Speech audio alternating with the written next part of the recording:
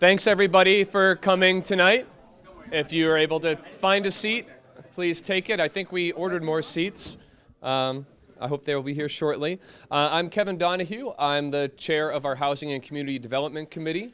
I'm joined by councilors, also members of the committee, councilors David Marshall, Nick Mavadonis, and David Brennerman. And we are the Housing Community Development Committee. We usually have business meetings on this evening, and we've decided tonight to have a forum on housing issues, but narrowly focused on, or particularly focused on, the question of how do we remove barriers to housing production, and how do we close the affordability gap. And we'll have a short presentation, or medium presentations from Jeff Levine, the Planning and Development Director for the city, and then we'll be opening up the floor for comments and suggestions for actions that this committee or other competent bodies at the city can take to remove barriers to providing housing types that are suitable for people in the heart of the middle class, which are harder to find these days, and also how we can ensure that the development activity that is occurring in the city has an inclusive element to it. And that's all I'll say for setup, and I'll hand it over to Jeff Levine, our department director. Thanks very much. I'm Jeff Levine. I'm the Planning and Urban Development Director for the city. So I will speak up then. I'm Jeff Levine. I'm the Planning and Urban Development Director for the city. And first off, thanks so much for coming. It's really great to see such a good audience at this meeting. And Mary Davis is here. She's our Housing and Community Development Director, so she's very involved in issues of housing policy. I see some other staff here too, and thanks for coming. I'm going to try to give a fairly concise presentation that I hope will mostly provide an overview as to where we've gotten to and what some of our initial recommendations are. And then we're going to be able to answer questions, hear comments. We will then take what we hear tonight and bring it back to the Housing and Community Development Committee and hopefully continue to move forward on a process. So thanks so much. And what I'll try to do is speak to you and operate this at the same time, which I think I can do. First, a little bit of terminology. I think the term affordable housing means different things to different people. And so generally, when we refer to affordable housing, we refer to a range of different things. First off, low-income housing, which I think is what is traditionally referred to as affordable housing. It's housing of any sort, and it can be to rent or to own. It's usually to rent at this level. That's affordable to households making 80% or less of the area median income. And to give you some context, for a family of four, it's done by family size or household size. That's about $60,000. That's a level below which you can access some federal funding. It's generally, when people say affordable housing, that's often what people refer to. When we use the term workforce housing, we refer to the same type of housing, again, to own or to rent, and it's more often to own at that level, but there's also rentals for about median income. 100% of area median income is the technical term. It's about $75,000 for a family of four right now in this area. When we say affordable, what do we mean by that? We mean paying 30% or less of your income on housing costs. And that can be your rent and or your mortgage payment, insurance, taxes, all in. And sometimes places will use a higher number. I guess the state of Maine uses a number of about 40%. 30% is really what we try to use, the feeling being that's an appropriate, quote-unquote, housing burden for your expenses. You shouldn't be paying more than that to live. Deed restricted, you hear terms about, de facto housing that's affordable versus restricted housing. A lot of times, especially when public money is involved, we will put a restriction on a unit that says that it has to be affordable for a certain amount of time. Sometimes it's in perpetuity. Sometimes it's 90 or 99 years. Sometimes it's less. It really depends. But the idea being, it's not just the first person who gets the unit that has to be at that level of income. When it's sold or when it's rented again, there's a qualification process again. And the idea is to ensure that over time that unit continues to be affordable. First off, the comprehensive plan, which is the city's overhaul plan, has a housing component. It was done in 2002. It's still current. It's actually a document we refer to regularly. And although there's probably some updating that could be done, it's aged very well. It set forth a number of policies that we continue to follow. It set 6 key policies, but some of the highlights are it set a goal of keeping Portland's population at 25% of the county's population. That's in the name of growing sustainably and having a smart growth pattern and allowing the core city of this area to grow. It called for the housing replacement ordinance, what I'll talk about in a little bit, which has been implemented. It set a goal of 20% of all new units to be affordable at 80% of median income, so the more traditional affordable housing. And it set a goal of 200 new affordable homeownership units, particularly with an emphasis for families. The India Street planning process also had some work on housing and equity. There's a working group that Mary staffed that was recommending a requirement in that area originally, just in the India Street neighborhood, that a certain percentage of new units be affordable. They decided that requirement would sort of might disadvantage that neighborhood versus the entire city, and that really that this was a citywide issue. Discussed doing a citywide ordinance of that sort. We have a draft that I'll hand out in a little bit. That's really a working document.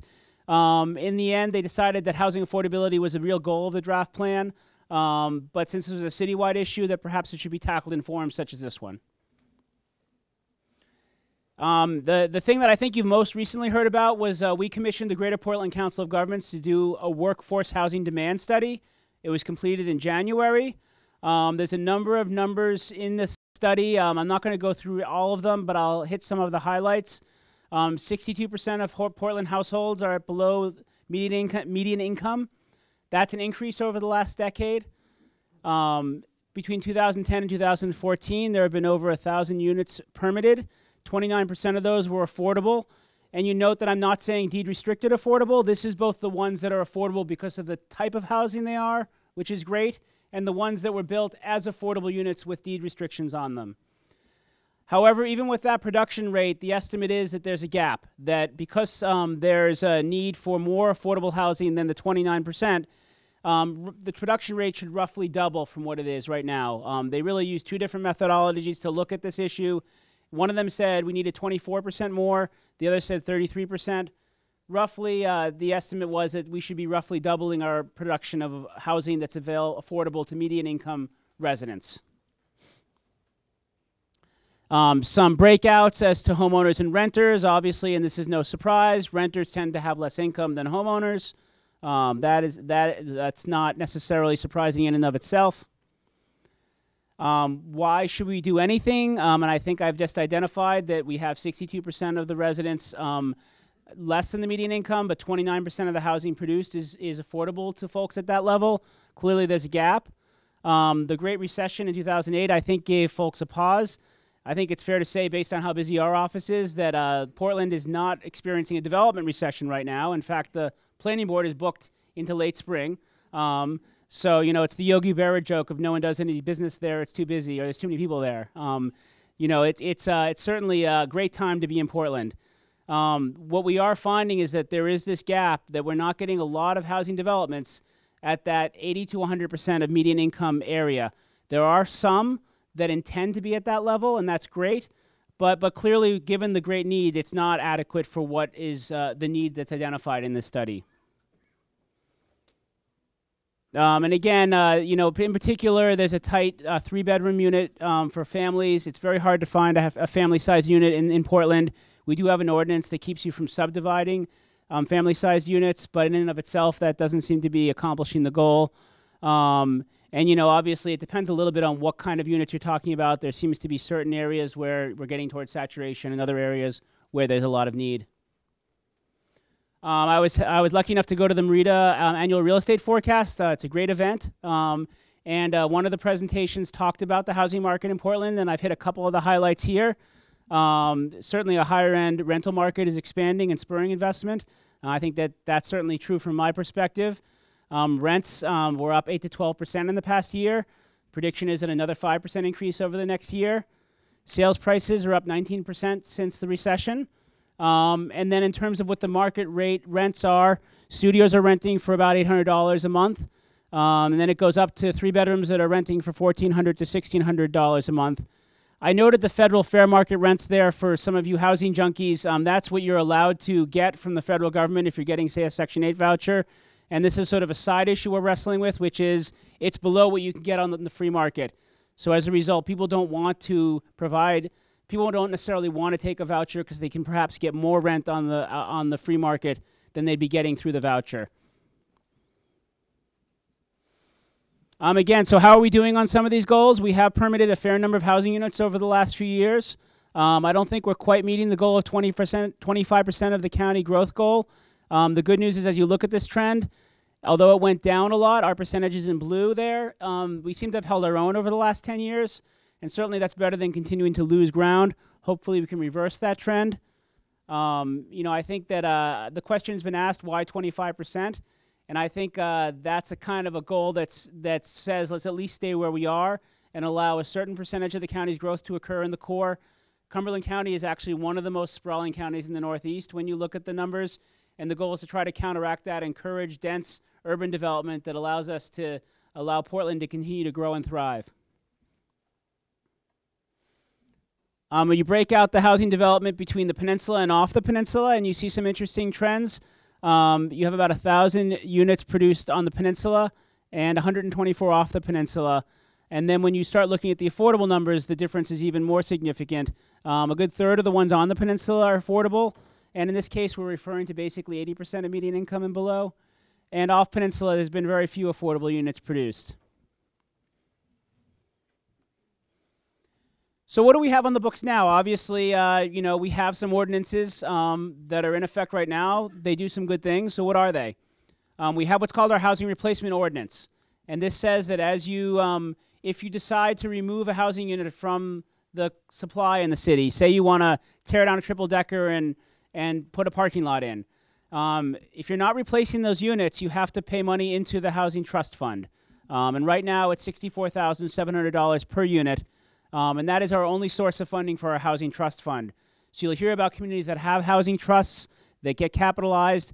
Our housing fund very rarely gets money put into it compared to what you see in a lot of other communities. We have a density bonus provision that allows up to a 25% bonus of density for affordable housing developments. The catch is that the percentage bonus you get is pretty much the same as the number of affordable units you have to provide. So it doesn't necessarily have the effect you might think it has. We do see it used in some cases, mostly when people are developing affordable housing developments, but it hasn't really produced affordable housing much in market rate developments. We have a great number of city programs. It keeps Mary and her staff, I see Rhonda over there, very busy. I'll highlight some of them. We get money from the Department of Urban Housing and Urban Development. They're a great partner to us. We get money through the Community Development Block Grant Program and the HOME program. That is money that can be used for affordable housing for low-income residents that is below 80% of median income. The city's invested almost $9 million since 2000 of HUD funding, and we've had a great relationship with HUD and produced over 800 units, about 700 of which are affordable at 50 to 80% of median income. So although that I don't think it's fair to say has met the demand at that level, certainly the city and the federal government have had some great impacts in terms of producing some units in those areas. I mentioned the housing trust that's funded through the housing replacement ordinance right now and through few other sources. That can be used for workforce housing at 80 to 120% of median income. What's great about that money is it's flexible. It can be used in a more flexible way than federal money. Unfortunately, when you spend it, it's very rare to get money back into it. We've received about $1 million since 2002, and we've spent about $500,000. So the balance, if you're doing my fuzzy math, is about $640,000. So, we're looking at a variety of strategies, but I think it's fair to say we're looking at both things that allow us to encourage more housing development and things that allow us to ensure more housing development. So how might some of those things work together? Well, we've already been working on upzoning areas of the city where we think it makes sense. The City Council approved an upzoning of the B2 zoning district, which is along Forest Avenue and elsewhere in the city, to encourage additional housing. You can now build up to 100 units per acre in those areas. We're working with the Planning Board to bring some proposals forward to the R6 residential zoning on the peninsula. Those should be going to the council in the next month or two. That followed a 3-month period where we worked with neighborhood groups to try to explain to them what we were trying to accomplish and get their feedback. We're looking at some density bonus changes for housing, perhaps expanding the density bonuses to allow it to apply to workforce housing, looking at the numbers, seeing if we can make the density bonuses more effective as well. And then we are looking at a requirement, it's referred to as inclusionary zoning, that would require that for large developments, a certain percentage of the units be affordable for workforce housing. And I'll get back to each of these in a little bit at the very last slide, and then we'll want to hear from you. There are about 500 municipalities that have inclusionary zoning requirements. 27 states and the District of Columbia have them. This is too small to read, but what's interesting about inclusionary zoning is it's really done different ways in different communities. There are communities have as much as a 25% requirement. The requirement can be as low as I've seen 5 or 6%. And they can kick in as low as 6 units. There are some communities that actually have no minimum, that any development other than a single family has to meet some requirement. And then I've seen ones where it doesn't kick in until you're building, say, 40 units. So it's really, I call it buffet style. You can really pick and choose. This is just an example of how you might implement one version of inclusionary zoning. So on the left, you see the number of units that might be in a project. And then under a couple of different options, how many units you might provide.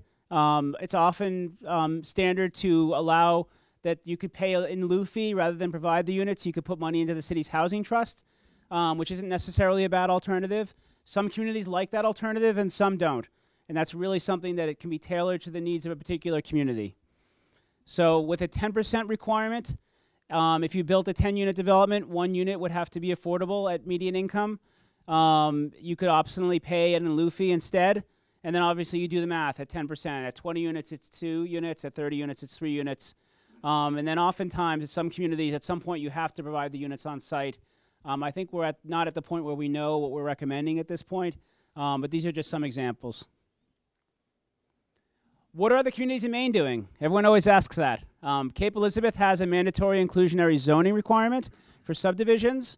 It depends a little bit on the exact type of subdivision, but it's generally a 5 to 10% requirement. And I asked my counterpart in Cape Elizabeth what's done to the housing market there, and she said no, it doesn't really affect it at all. And that's obviously it's a different community, so I don't want to read too much into that. But she hasn't really noticed any particular difference based on it being in effect. And then many communities have incentive-based ordinances as well. How effective are these tools? Obviously, this is a long discussion. I try to summarize it in one slide because I see Kevin looking at his watch. You know, density bonuses can be effective. They're most effective when they're at the state level. For example, in Massachusetts and New Jersey, they have statewide requirements that allow affordable housing projects to totally trump local zoning. So you can bring an affordable housing project forward in Massachusetts, and if the state certifies it as affordable, basically the onus is on the city to prove why they can't just do that project. It flips everything upside down and says the onus is on the city to say why you can't build that project. And that's produced a huge number of units in Massachusetts, not surprisingly, but it's a state-level initiative. Economic arguments against inclusionary zoning are pretty straightforward, that as you increase the cost of building units by putting a requirement that some of them be inclusionary, you'll reduce the production or increase the prices. You know, anyone who's taken econ can do the charts, and it certainly makes sense on paper. So what do the studies say? I've looked at 3 different studies of this effect, and they've either said there's no actual impact or the impact is very minor, and that communities need to weigh that against the public policy benefits of implementing an ordinance. But none of them have said that there's a linear relationship the way that you might model if you modeled it economically, at least the ones I've seen. So this is the last slide, and I'm going to leave this one up because it really summarizes the approach that at this point we're thinking about. It's a 2-prong approach. It's to encourage and ensure. To encourage housing development by removing barriers to traditional urban housing types in Portland. We are underway or have completed 3 different zoning changes for 3 different zoning districts, the R6, the B1, and the B2. We're looking at accessory dwelling units and how we look at space that's already there that's being underutilized. We're looking at density bonuses. We're proposing looking at other zoning districts and to remove unnecessary regulatory barriers. You should be able to build a triple-decker by right in Portland. That is a traditional vernacular housing stock on the peninsula, and we shouldn't be making it difficult to build a triple-decker in the city. At the same time, we want to ensure inclusion of workforce housing in significant projects. So we do recommend an inclusionary zoning ordinance, what I call inclusionary zoning light, because I feel like we would approach it prudently and move cautiously. So working with the council committee at the last meeting, they recommended that we explore further a 10-10-100 approach. And I emphasize the word explore at this point. To start a requirement at a development of 10 units or more, to require that 10% of the units in that project be workforce or affordable housing at 100% of median income. And possibly, and this is not necessarily an ordinance thing, but if somebody chose to make some of those units more affordable, once they got below 80%, we could look at federal funding. We could look at home and other sources as well. We're recommending at this point a fairly liberal ability to buy out of units to pay money into the housing trust, because we really want to find a reliable source to capitalize that fund. And also possibly looking at off-site provisions. So say you've decided to build a really high-end building. One option might be to buy a two-family nearby, rehabilitate it, and use it for workforce housing. That's something you need to be cautious about because you don't want to export. You want to make sure it's in the same basic neighborhood, but it's something that's used successfully in other communities. So with that, I'll stop talking. Sorry I went a little over, and now I mostly want to hear from you folks. I'm going to try to write down some notes, but really Mary's going to be taking good notes, and we are recording this. And hopefully we'll be able to play it on local cable access as well for folks who couldn't come here tonight. Thanks. Sure. So I think at this point I'm open for questions and comments, and I will get my writing pen ready. If you could speak up, we do have microphones so we can record what you say, and I will hold on to this microphone for the response. I might repeat the question if I feel like it's worth doing.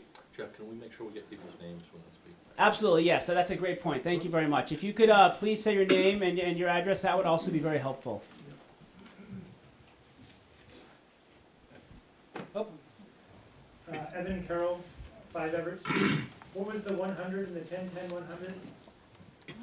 10-10-100? That's saying that perhaps at this point, rather than that the income level that those units would be targeted for would be 100% of median income or below.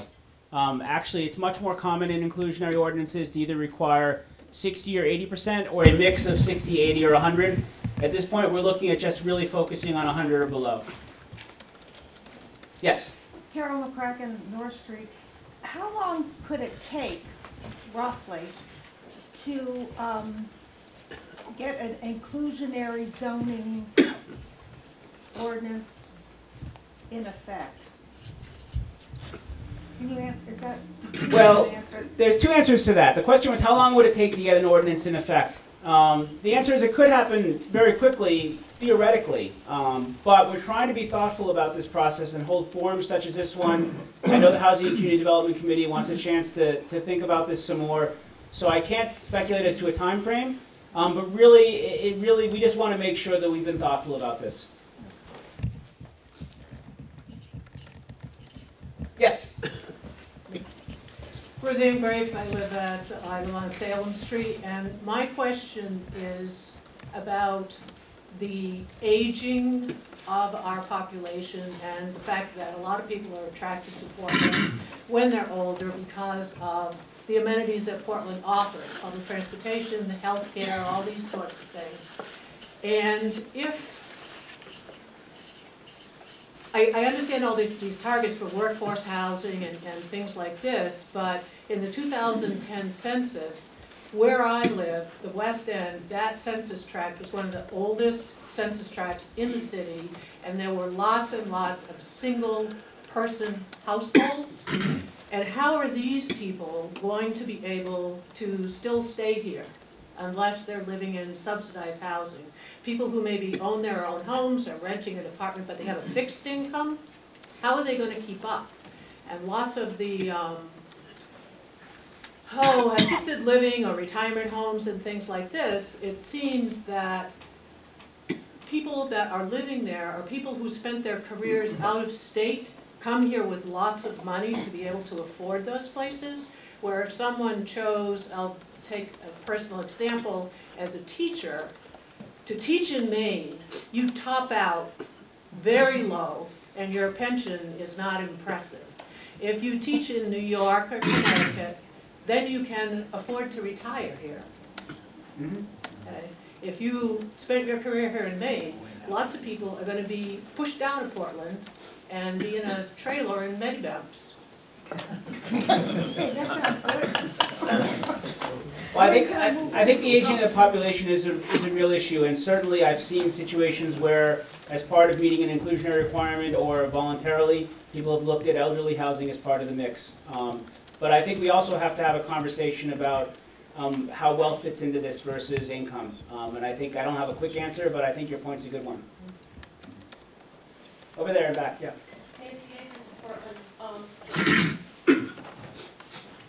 I really wonder how political effect from some local news from the other day on the radio I heard is going to affect planners, because it always seems to turn out where homeless people are used and exploited in order for the city to gain politically on this or that. And I speak more specifically. There was a news item about how there's supposedly some people on the rolls who are in the homeless shelter, and they have these big bank accounts. And that's pretty disturbing for homeless people like myself, because I understand that most homeless people don't have lots of money. I mean, that's kind of a no-brainer. And so the first thing I thought when I heard that on the news yesterday was, well, geez, on the other side of the wall, who are some of these new consumers? Are they rolling in the money, and they're in the shelter to take advantage of homeless people who have horse sense and politics and are censoring the hell out of us in order to make money? So I'd like to know, do you expect to profit politically from that news item? And I just want to also add that I've grown up from a real estate family to understand that the city, the public sector is always at odds with the private sector. And the far left wants capitalism to shut down and grow the public sector. Where's the tax dollars going to come from if all Uber planning is going to move in this direction, only to be nipped in the bud by good old Governor LePage? Do you expect there to be a sudden shut-off of state money that's going to affect your so-called two-pronged approach down the road? No, is the short answer. And no, I don't plan to profit politically from this. I'm trying to do what's right for the community. Back. Yeah, hi, David Phillips, 36 Federal Street. I was just wondering if you foresee any, conflict in ideology between your objectives and those of the newly proposed form-based code. Well, I think the form-based code has been thinking about this issue. I don't think that there's anything that is inherently inconsistent between the two. That's really more about the design of development. This is really more about what types of housing units you might build in a building. But certainly it's a good point. I think we have to make sure these are all consistent with one another. The first thing that comes to mind is just the density issue. When you're limited, then you're limiting the density as well. That's my comment. Yeah, no, I think it's a good point. I think we need to think that through in India Street.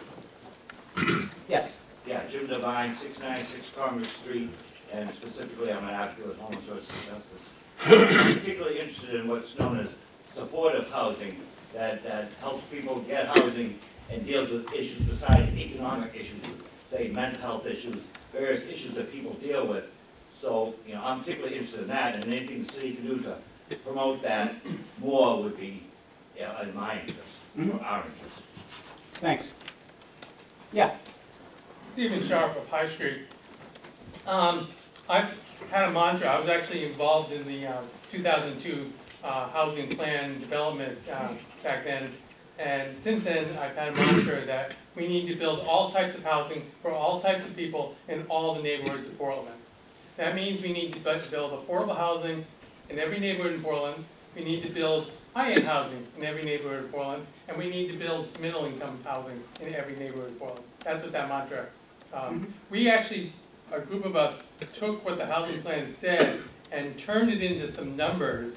And the city council didn't like it that we turned it into some numbers. And those numbers said that we need to build 4,200 units of housing in 10 years. We didn't make that goal, and we're not even close to that in 15 plus, almost 15 years. One of the things, Roseanne asked, how can we keep people in their homes? And the key way we keep people in their homes is by keeping the taxes down.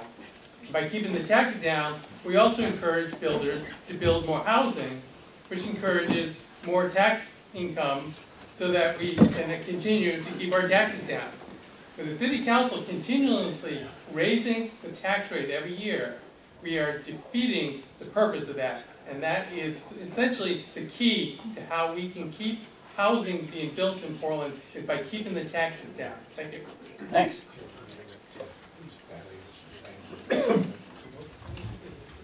Yes. Betsy Ramage Healy from Peaks Island. We have a particular proposal, specific proposal to address some of Peaks Island's particular needs. Mm-hmm. Is that appropriate to make that pitch now? Sure. It's short. I think Yes? Yeah. In fact, we encourage your input that's aimed at concrete suggestions as to how we could improve the landscape of housing production and close the affordability gap. Because hopefully what you share with us tonight becomes actionable in short order if it ends up making policy sense for you, the council. Kevin said to keep it short, so one page. I will sit for a moment, though. As you may know, Peaks is an island and we have some particular needs. I'm associated with Homestart. That's the affordable housing organization on Peaks Island. And we own one property that, well, we have a large mortgage on one property. And when it became unexpectedly vacant in June, we weren't sure what we wanted to do with it, we said, well, let's do a summer rental for a couple months because we know that works on Peaks. And so while we figure out what we want to do, we put one notice out on our island listserv and a little bit of word of mouth. On the basis of that, we got 12 responses of people who were interested in our house. But only one of those was somebody who wanted to rent it in the summer. Everybody else wanted year-round housing. And so that was year-round rental housing. So that was an instant survey, if you will, that did bear out something we knew already, which is year-round affordable housing, rental housing is very scarce on Peaks because people can rent it out just during the summer and make more money. But that doesn't help people live there. So we got thinking, what can we do to help encourage year-round rental housing? Not wanting to reinvent wheels that are already rolling along, I looked into, are there places that have addressed this? And one place we found was Wellfleet, Massachusetts, which does have certain things in common with Peaks in that it's on Cape Cod, and it's a very popular summer destination, and they needed affordable housing for year-round real people who live there. And they came up with a variance that allows people to develop an accessory dwelling unit, an in-law apartment, if you will, to get a variance to do that on the condition that it be rented year-round and that it be rented at affordable rents. And they've been doing this, it's been going now for 14 years, and they've had 16 properties over that time span. And looking at that, we would guesstimate that if Peaks is about a quarter the size of Wellfleet during the winter, you divide 16 by 4 and you'd say, well, we're looking hopefully at getting about 4 units. This is a very modest proposal, but if we could get 4 units, that's 4 more than we have. And this is, a free market, do-it-yourself kind of thing. But what we would need is or what we're proposing is the big limitation has been the size of the lots that are required now to build an accessory dwelling unit, which is for most of Peaks Island 30,000 square feet. And that's way, way bigger than the house lots are. So what we would propose is to allow the properties be defined as the lots of record as of July 15th, 1985. If your house existed there, you could go forward with this. that it would be focused on properties probably that had, were hooked up to city water and sewer just because of the expense. You're not going to be building something that you can't charge a whole lot of rent on and have to expand your septic system. That's just not going to happen. And then on the back, I lifted these directly almost from the Wellfleet variance, just to give you an idea. I just think it's helpful to have something to respond to. So that's our deal. We would need to work out, and we've had some preliminary discussions with Mary and some other people. I mean, there needs to be some sort of accountability and check, you know, how to encourage people to do this. Two things that Wellfleet has had is a tax exemption for the additional unit. So as an incentive for people to want to go ahead and spend you know, it's expensive to build. And so you don't want your taxes to go up if you're trying to break even or, you know, get a little money out of the deal. And they have also been able to offer no interest loans. So hopefully we can work something out. Look forward to working with you. Thank you. Thank you. Thanks. And that's what I forgot to mention. We do have a handout that summarizes some of these materials. If we could just pass these around, we may not have made enough copies. Thanks. It's really helpful to hear suggestions like that are really concrete, that allow us to try to add to this mix, because certainly a belt and suspenders approach is really what's going to be needed. Let me just make sure no one else is... All right, you haven't spoken before. Go right ahead. Carlton Winslow, Orange Street. Following somewhat up on Stephen's comments, I would like to see you looking at density increases in R5 and R3, particularly with appropriate safeguards, but in particular regard to vacant parcels that might be in those neighborhoods for that zone. Great, thanks. Yes? I'm Christopher Hickey. I'm an owner at 14 Alba Street, and that's a great segue. I have a property that fits really well into that abandoned residential space category. I've owned it for almost 10 years, and for almost a decade I've been trying to find a way to utilize that space, bring it back into, it's a residential building that's underutilized. I've met Mr. Yagerman, Ms. Schmuckel, and more recently with Mr. Levine. Everybody seems to think it's perfectly reasonable, but there's no mechanism in the ordinance to achieve it. It's basically historically a 4-unit building that's currently being used as 2 units with large bulk vacant space. So Mr. Levine suggested that I attach an affordability component to that, and I drafted an ordinance amendment to that effect that would I pulled pieces from different sections of the ordinance that I think harmonizes the proposal and cover priorities. So I'd love to have you take a look at that. Great, thanks very much.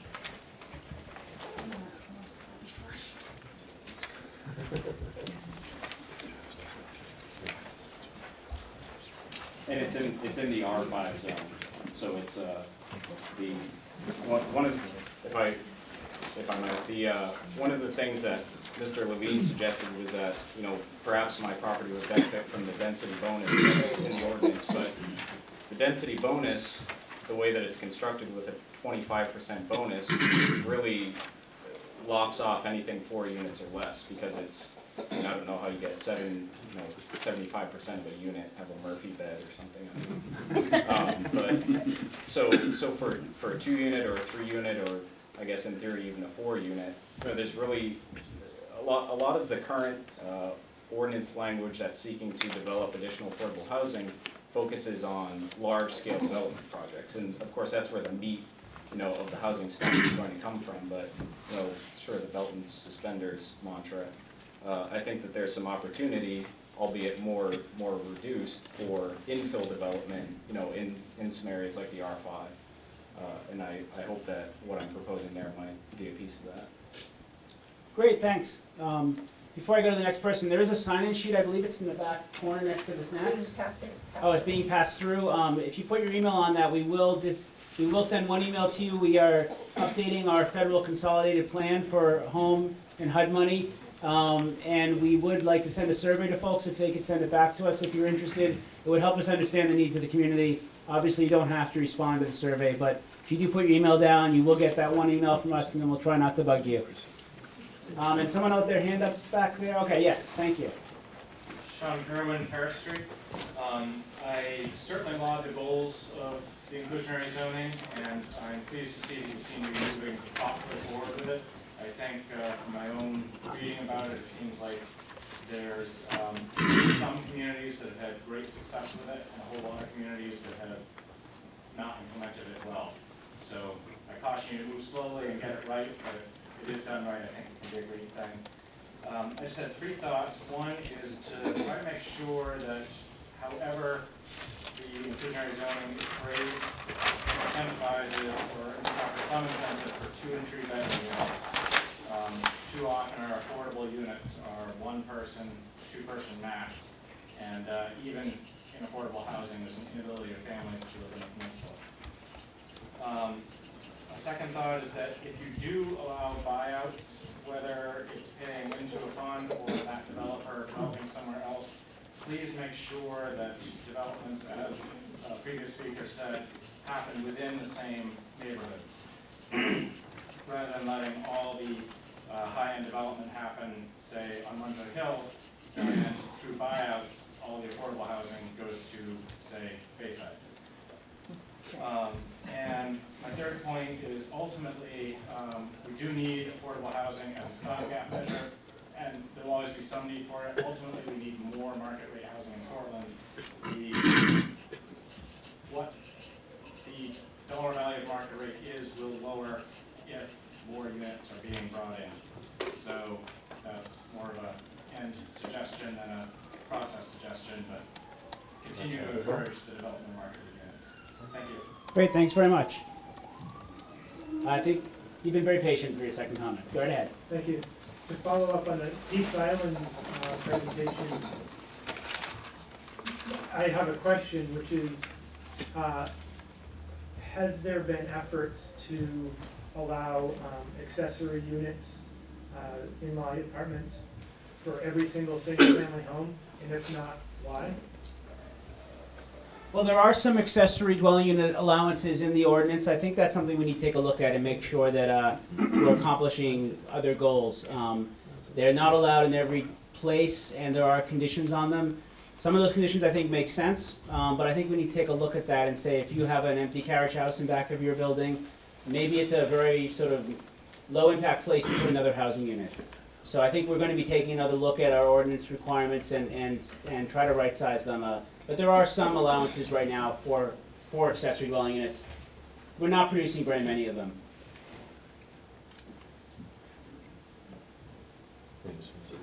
Questions we're soliciting. Yes. Yes, Peter Monroe, 32 May Street, West End. I believe I heard accurately, and correct me if I'm wrong, during the Community and Housing Development Committee meeting, that when you received this report on workforce housing, that even if you implemented all these measures or similar measures, that you might well fall short of the goals that the city has set for itself to achieve affordable housing in all the levels of affordable housing that they're seeking. And in that case, my obvious recommendation, without specifics, I don't have the suspenders and belts apparently, would be that you implement as many of these measures as you can and consider any other measures, such as somehow transferring the low-cost loans that you can get as a city to developers who would be developing affordable housing and so forth. Mm-hmm.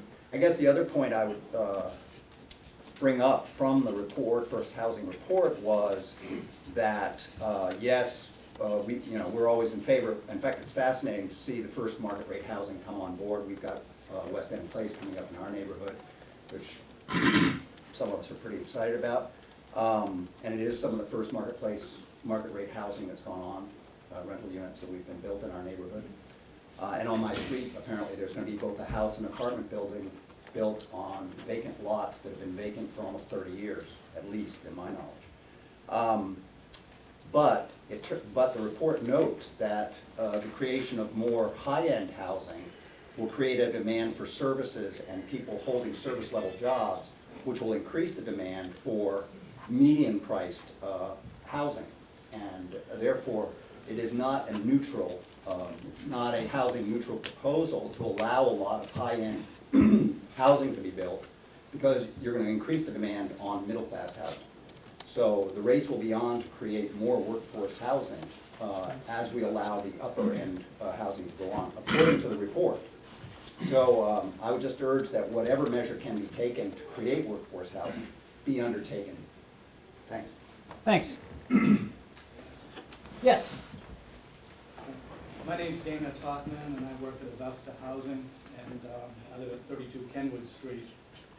And I just really appreciate what you're doing. I guess first and foremost, I want to put another little lens on this to step back and sort of look at the state's housing affordability problem in general. There are 82,000 households in the state of Maine that are paying more than 50% of their income on housing. That's a big number. We have the oldest population in the state. We're among the oldest housing stock in the state. When you put those three data pieces together, I think what it really says is we have a fundamental mismatch of what our housing supply is versus what our population needs. Our housing supply is not kept up as our population has aged, as our households have shrunk. So today, much of our housing tends to be in the wrong place, the wrong size, the wrong energy efficiency, and definitely has wrong accessibility to accommodate the seniors. So the only way we can really address that is about new housing. So I appreciate what you're trying to do here.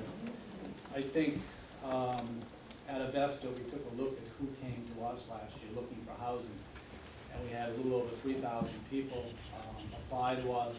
We had 300 openings, so the other 2,700 landed on the wait list.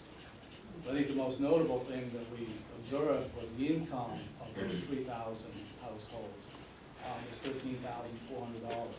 So there are a lot of poor households in Maine. My estimate is about a third of those were from poor.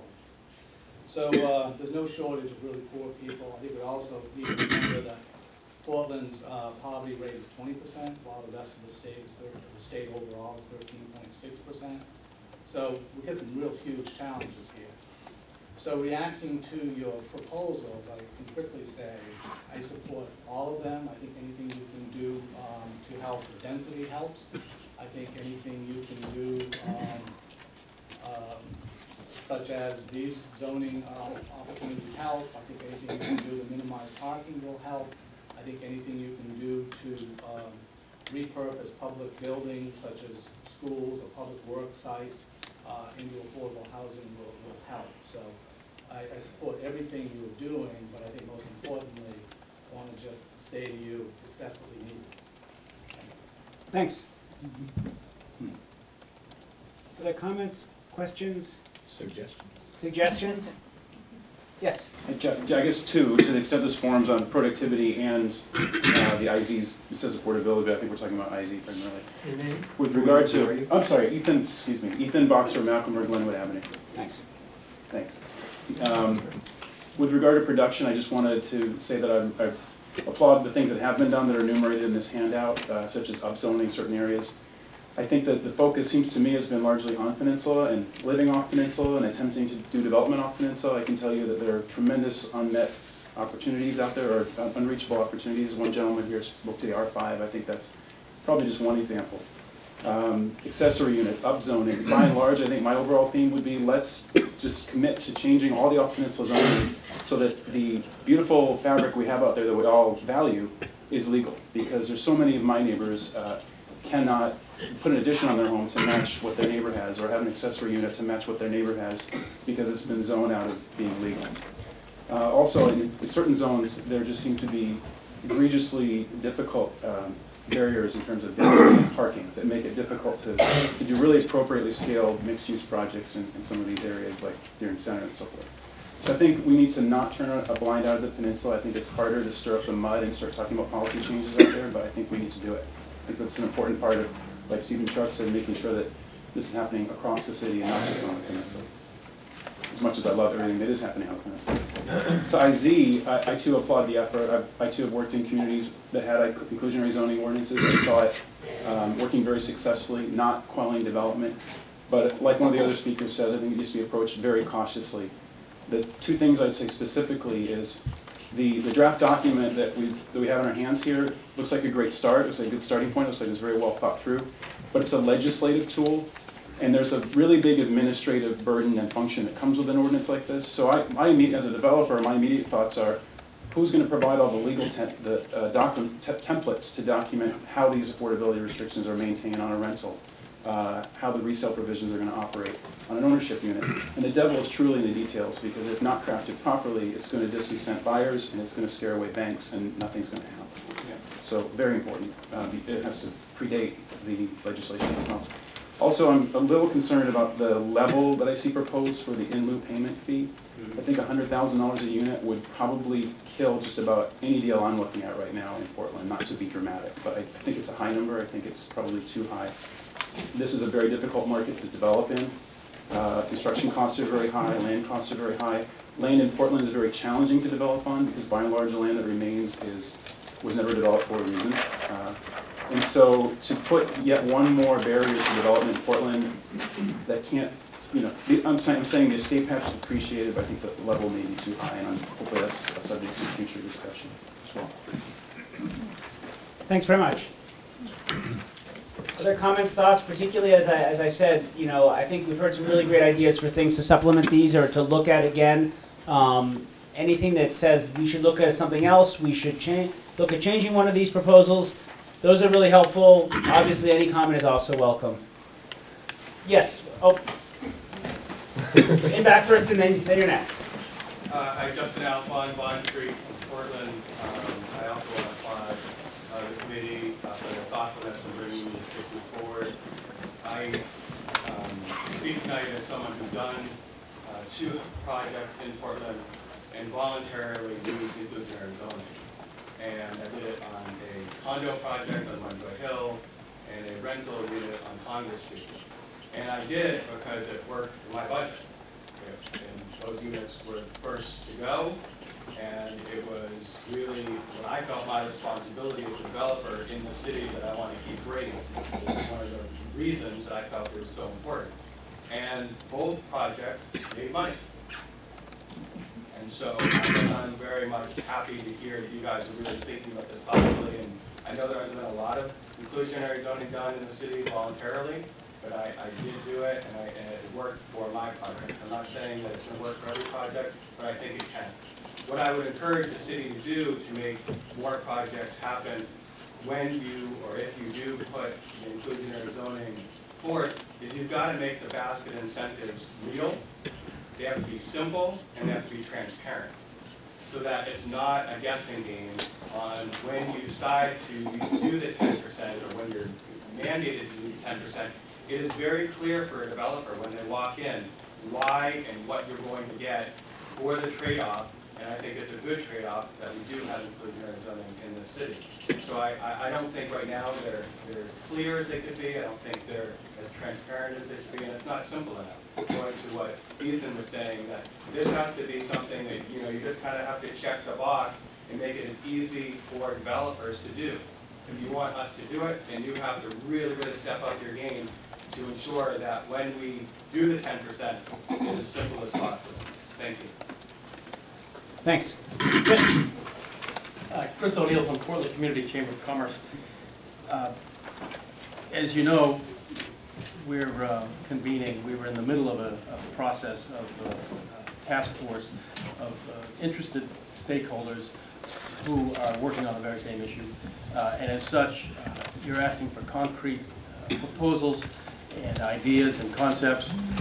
I have a great list in the making, but you won't have it for a couple of weeks yet. That's okay. We've got a couple of weeks. Some of the things that we established kind of at our first meeting were that largely the development community and largely the chamber, and they're not entirely the same thing, are highly leery of inclusionary zoning from the get-go. Of the 4 kind of proposals that are offered as options for policy measures in the report that you got from GP-COG, as you pointed out, 2 of them have already been deployed to a degree. A third one is inclusionary zoning, and the fourth one seems to be off everybody's table, and that's rent control. There are people who will say that any effort at reform is de facto a rent control, to a degree. That gets into a pejorative realm, so we don't want to go there, but that's out there in the community. But to the extent that the building community can meet thresholds that are definable and credible, they're asking, what can you give me in terms of tearing down barriers? And where I think we're going to come out with this report that we'll share with the community, with you folks, is to bring forth these ideas that have more of a silver buckshot than a silver bullet approach. And in each measure that might shave 1 or 2% off the cost of a unit of housing, if we can package together 10 such measures, maybe we get 18 or 20% off the cost of a unit of housing. That will be largely our goal.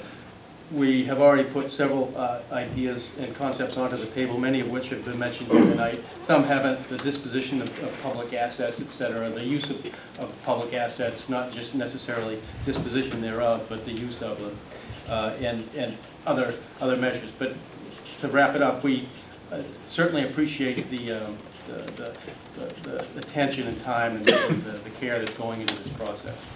Way up and back. Marcus Miller, Atlantic Street. This is important work you guys are doing. I appreciate it, and I appreciate the comments of many in the room that I've heard too.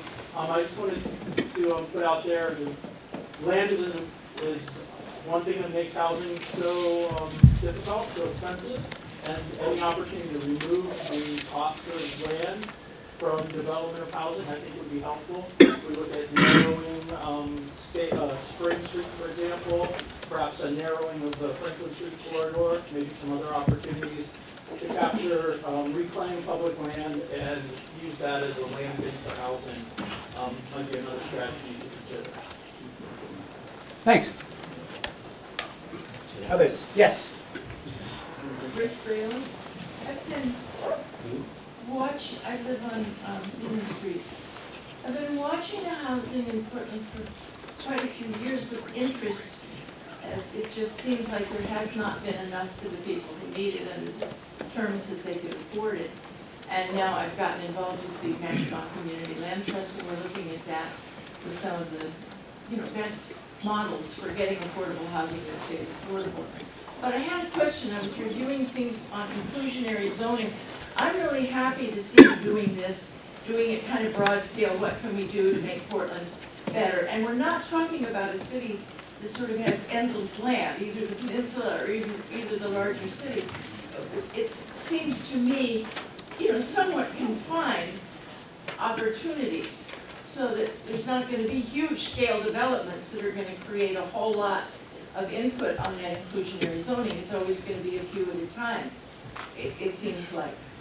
But in looking at other models of inclusionary zoning, is there any time ever, we've got hotels and corporate offices and things, is there any reason, maybe perhaps under another name, I know there's more than one name for this type of zoning, where their tax would, their right to build would also include supporting. They need workers, they need people that can afford. I had a great discussion with the guy at, what is it, Schotterbeck, and I can't say it. I talked to him. Schotterbeck's the hard part. I can do Fox. I can't do Schotterbeck. Yeah, you can do when they had asked for support for the CDBG, and I was on the committee, I went to talk to him. He said, we have people that walk to work. They don't have a lot of money, but they have a regular job here. And so I just took all of it and wondered if there's, some variations on the zoning as you're planning it, at least. Sure. See, I think there's a model, I can't find it in my papers right now. I think there is a model at least somewhere where they did do that. Yeah, that's actually done in several communities around the country. It's called linkage payments. And what it's called which payment? A linkage payment for commercial development. Linkage, there you and, go. and what it's based on is exactly what you said, that commercial development needs workers need places to live, and therefore for every square foot of commercial space you're building, there's a cost that you should pay into a housing trust You know, Boston uses it, Cambridge uses it, Somerville uses it, a number of other communities use it. It's certainly something we should take a look at. It's not something that's on our list right now, but it is something that has been done in other communities. Yeah. Hi, Jim Brady, real estate developer here in town, Press Hotel across the street. Again, want to thank the committee and the staff for very thoughtfully looking at this issue of inclusionary zoning and focusing on the need of workforce housing here in the city. One of the projects that I think really comes to mind is a project that I know the council has been very supportive of, and I would encourage you to continue to be supportive of, which is the Midtown project, which stands to add, I think, roughly 440 units of housing to the supply here, rental housing to the supply in Portland, which is one of the largest projects that's come along in quite some time. And I think we've all heard tonight and would agree and concur with there is a lack of supply of housing in the market, and I just would encourage the council. I know it's mostly in the planning board's court today, but I'm sure it will come back to council likely with regards to E&S agreements and other things. So I would encourage you to continue to move forward with projects like that that have the opportunity to provide such a large scale of housing to help satisfy the demand that currently exists. Thanks. Yes. John Kaminsky from May Street. I agree with a lot of what's been said here tonight, but I want to shift the focus a little bit because we've been talking a lot about production of new housing. And I think I encourage staff and the council to look at how we can take the existing housing stock we have and introduce some of these elements and preserve housing as well. For example, I've heard anecdotally that a lot of housing units in Portland, I don't know how many, are being taken off the market as long-term rental and converted to short-term Airbnb type rental. And that's as bad for the housing stock as taking a unit off and triggering a housing replacement ordinance. So what do we do about that sort of an issue?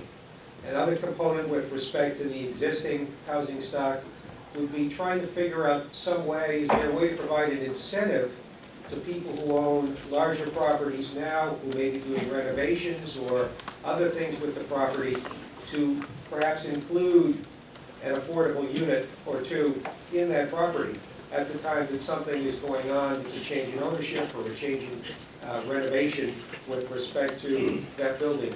Is there some sort of way to provide an incentive for an inclusionary zoning-like component to something that's not new production? Great, thanks very much. And I will say, just in passing, the issue of these Airbnb type uses is certainly something that we're taking a look at. It's on the work plan for the committee, and I think we're all recognizing this. There is an issue there. Don't have any recommendations at this point, but we all recognize we should take a look at it. Any other comments or questions? Yes? Mark Adelson from Portland Housing Authority. I certainly want to support everything that's been said here tonight. When anybody ever asks me what kind of housing is needed, I usually say all kinds. It really doesn't matter. Large family, small family, SRO, supportive housing. On our waiting list right now, over 5,000 families for vouchers or public housing. The largest group on that list is people searching for 0 and 1 bedrooms, small units. But there's certainly a large number of people looking for family units as well. So across the board, all types of housing are needed. Of those 5,000 people, I would say 95% are very low income and close to poverty. It really corroborates what Augusta Housing has seen with their waiting list as well. I'm glad John brought up the issue of preservation.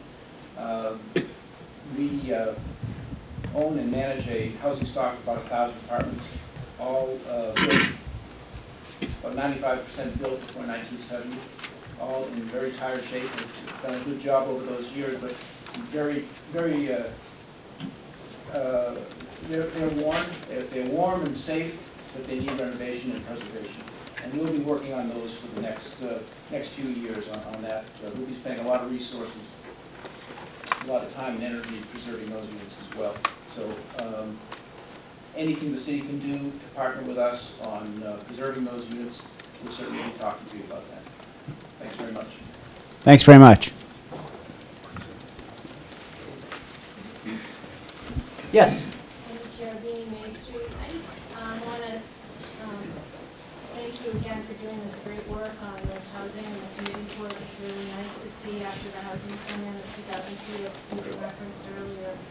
I think that the R5, increasing the density in R5 and R3, in order to make that more acceptable and to maintain the fabric of neighborhoods that we're going to do below, is to think about along the transit corridor density increases that preserve the fabric of those neighborhoods, but also allow higher density and more exciting and what Portland might consider radical designs along those transit corridors that can be a mixture of incomes and that can help workforce come to and from work easily on metro and transit.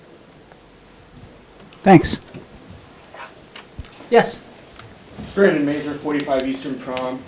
Just one other incentivization that I think might be worth looking at, along with increased density, is being a little bit more comfortable, a little bit more height in certain areas of the city to allow more units to be built on a lot. Pretty simple idea, but I think we just need to be a little bit more comfortable, a little bit more height in certain areas. Great, thanks. Any other comments? I think we're running into a little bit of time, but I think we have a couple more minutes. I just want to reframe the question of the barriers. There's a hand up over there. Oh, yes, thanks. Sorry to be a bother, but I was wondering, when rents were going up along Congress Street, a lot of artists had to move out of their studios. I don't know when this was a couple of years ago. But it was really disconcerting for a lot of people in the arts community because, you know, the presence of art studios in the downtown Portland area helps the economy. And when the rents go up, you know, yada yada, things happen. And but I was wondering, you know, one reason why a lot of homeless people I've talked to, one reason why they just don't want to get into the subsidized housing gig, sorry for my semi-French, is that you go into these subsidized units, like at Avesta at 190 Valley Street, and you end up being researched like an insect, and there's no normalcy in one of these subsidized units. So why bother? Why bother going through the motions of paperwork and the hoops, the behavioral management, and being reduced to, you know, this high? We're all human beings, and poverty should not diminish that fact. So I was wondering, do you guys ever talk about civil rights of homeless people who are being subjected to all the research by the university, for example, and you're talking about homelessness and affordability, but what about U.S. constitutionality of consumers? Because it's a real obstacle for people getting out of the shelter and into subsidized housing. It's not a good situation to end up in, as a subsidized specimen. Thank you.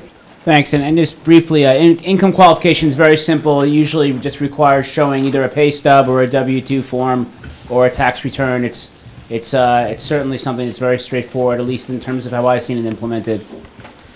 Any other questions or comments? Suggestions? Kevin keeps asking for suggestions. And I see Bill Burney's here from HUD. I just want to say thank you for coming. I appreciate it. Like that $8.8 million. Well, we like it too. We've had a great relationship with HUD over the years. Well, Marcos, again. Yes. Marcos Miller, Atlantic Street again. I can't come up with the name right now, but I've followed some work that is happening in the South, largely rural settings, so it's not quite apples to apples, but where they really worked at building very affordable units, like $10,000 units. And I think it would just be very creative approach for to have a design competition. What is the cheapest stripped down unit that we could build in Portland? And let's shoot for that. You know, and I know we've got a whole bunch of regulations. It should be safe, habitable, So how cheap could we really build for? Let's put out a competition. Let's tap into the creative energy of the city and the community and see what we can come up with. Great, thanks. Yep. Yes. If anyone has anything immediately relevant, they should go first. Mine is very general. But it's still your turn. Yes, I think you should go. I appreciate it, but please go ahead. I often think of this peninsula as kind of a microcosm of the world. Your name? Oh, Webb Farrell. Finite space, lots of people. And it's becoming more and more clear all around that economics as the primary driving force has some major setbacks. And my suggestion would be for some kind of, call it a philosophical overview committee, to involve people who are really in charge of what they're doing, as well as other people around, to just inject new ideas. Just a thought. I like to think of us as the philosophical oversight committee, but we should take more applications. Great, thanks. Any other last comments or questions or ideas? If you think of anything after this meeting, as I said, we're hoping to have this broadcast on local cable access. You can email our office with any ideas. If you walk out of here and you say, oh, I should have said this great idea I had, please feel free. There is time, as I mentioned to Mr. O'Neill. We are looking to move forward thoughtfully, but certainly this isn't something that's going to be happening tomorrow. I think over the next few weeks we'll be digesting a lot of these thoughts, going back to the Housing and Community Development Committee with some ideas. Obviously, we want to make sure that they're ideas that work for them. At the end of the day, this is something the City Council would have to approve. But this is very helpful. I've learned a lot tonight. Thank you. Thanks very much.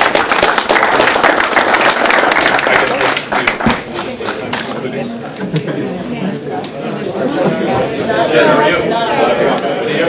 No. Go to City Hall.